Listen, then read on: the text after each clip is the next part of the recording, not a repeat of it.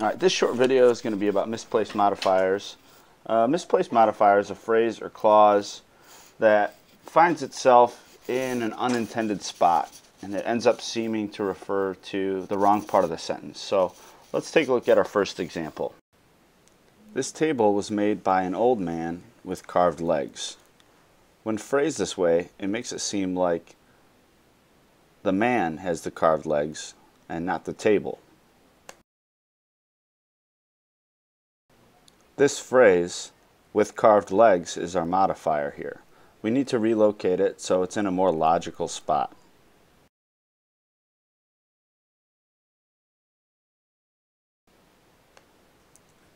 Now, see the difference.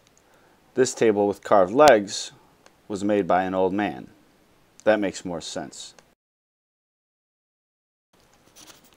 Example number 2. A man drove past in a Corvette that was completely bald.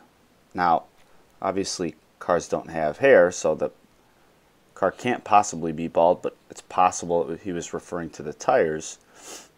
Still, though, it doesn't make sense.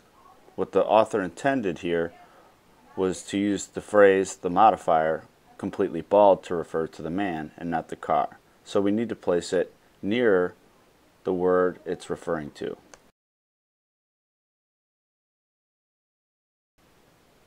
Here's our correction.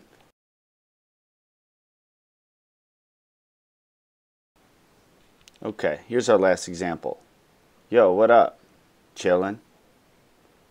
Jane stomped on the bug without shoes on. This implies that there would be more than one bug, and the one that was stomped on was not wearing shoes. Now, bugs don't wear shoes. So, we need to take our misplaced modifier and place it near the intended subject. Okay, here's our correction. Without shoes on, Jane stomped